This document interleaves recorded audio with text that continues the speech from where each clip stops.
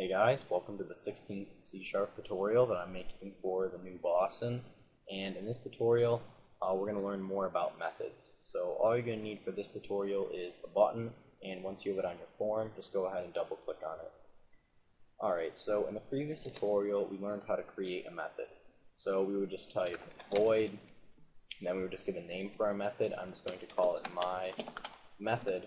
And then we also learned about parameters and passing them through to our block of code.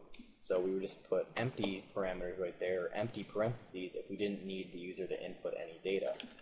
And then right inside of these two curly braces is the code block.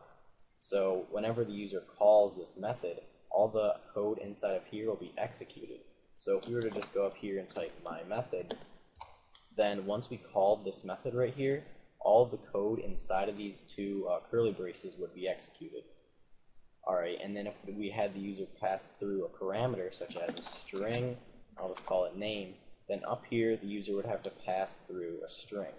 So we just pass through Adam, and now what it would do right here is just set this string called name equal to Adam, and then we could use this variable inside of this code block right here. Alright, so that's just a quick overview of the previous tutorial.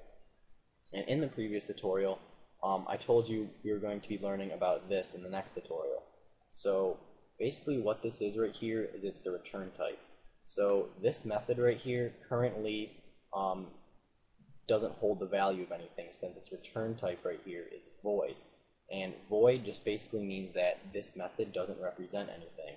So if we were to just call my method right here, and we have to pass through a string right now, so if I just pass through Adam, now my method doesn't represent anything, so we can't set this equal to anything. Well, let's say we wanted this to represent a string. What we'd have to do right here is change this void to string. So now basically what this does is my method represents a string, and now to tell it what string it's going to represent, we're just going to have to type return right here and then the string that we want it to represent. And we're just going to have it represent the string that is passed through. So we're just going to say return name.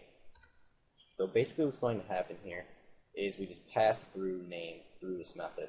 Then it sets this string called name equal to Adam. Then it just returns Adam, since name is equal to Adam. And now that we returned this name right here, my method is equal to Adam. So now what we could do right here is just display in a message box this method, and we should just get Adam. And let's just make sure that this works here. And we can just put this inside of here because this represents a string as indicated by the return type. Alright, so let's just go ahead and make sure that this works. We should just get Adam. Yep, perfect. Alright, and we could just return something static. We don't have to make it be what the user passes through right here. So we could just say return hello.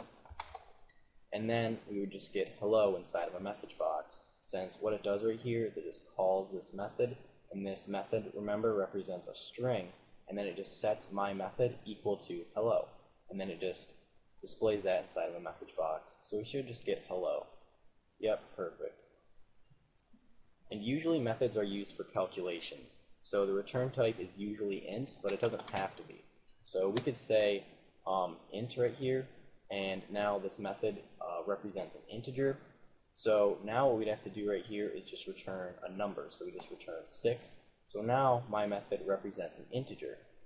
And since this represents an integer right here, we're just going to have to say .toString to convert it into a string so that we can display it inside of a message box. So now inside of our message box we should just get 6. Yep, perfect. And you can make the return type for a method anything that you want. So if we wanted to make it be a bool or an object, we could do that. So if we just made it a bool right here, and then we could just return true. So now basically what it's doing is it's setting the return type for my method to be bool, and then we're just returning true. So my method represents true. So in a message box we should just get true, because it converts my method, which is true, into a string, and we should just get true in a message box. Yep, perfect. Alright, so that's pretty much it for this tutorial on methods, so see you guys.